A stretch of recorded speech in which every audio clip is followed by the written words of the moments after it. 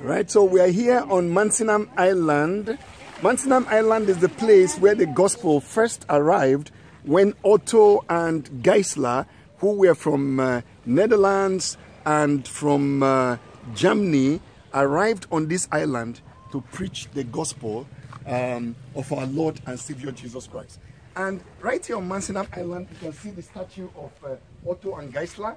This is the monument that was set up in their honor to remember that 164 years ago, this is 1855, February of 1855, these brethren left all the way from Europe and traveled and came to this island to preach the gospel.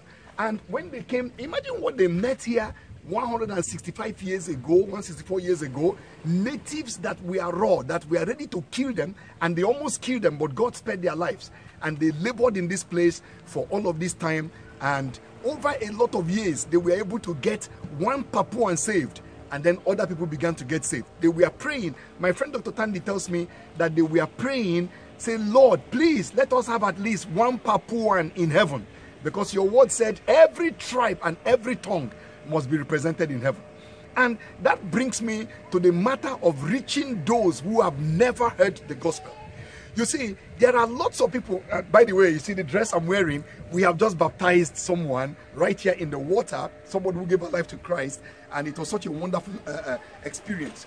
But the point I want to make in this truth in brief is that there are people who have never heard the gospel. You see, as we sit in our cities and celebrate in our churches, about 2 billion people have not heard the name of Jesus. So can you say that? The answer is yes. You can do your own research. And the priority at this time is that these people who have never heard the gospel of our Lord Jesus Christ, we need to take deliberate effort to reach them with the gospel. You see, we can continue preaching the gospel among those who have heard the gospel. You see, they have received the bread of life. Now they want butter and they want jam and they want some cheese on the bread of life that they have received. They have heard about the first coming of Jesus, and now they are arguing about the second coming of Jesus. Will Jesus come before the tribulation, or within the tribulation, or after the tribulation? But some people have never heard that Jesus came the first time. They've never heard. They have never tasted of the bread of life. I want to challenge you, born again child of God, pastor, servant of God. What are you doing? What is your church doing to make sure to support the effort to get the gospel to those who have never heard? Interestingly, many of the people that are doing that are non-church ministries. They don't have congregations. Thank God for churches that are missional, taking the gospel out to those who have never heard. But the Bible says that in heaven, people from every tribe and every tongue will be represented around the throne of God. That means we have to reach them. We still have more than 6,000 unreached people groups in Asia, especially. The number one unreached region in the world is Asia. India is top of the list. Then you have China, you have Japan, you have, Southeast Asia, Indonesia. I mean, in Papua here alone, you have more than 275 tribes, languages that are here to hear the gospel of our Lord Jesus Christ. Number two is Africa. 28%, almost 30% of the people in Africa have never heard the name of Jesus for the first time. You say, with all the technology, the answer is yes. If we are going to reach them, we must focus our prayer on those who have never heard. We must focus our going on those who have never heard. And we can go in different ways. We can plant churches, we can go as professionals, we can pray, we can give to support those who are doing this. But my prayer is that the example of Otto and Geisler, who left thousands and thousands of miles all the way from Europe to travel to a village, an island in Southeast Asia 164 years ago.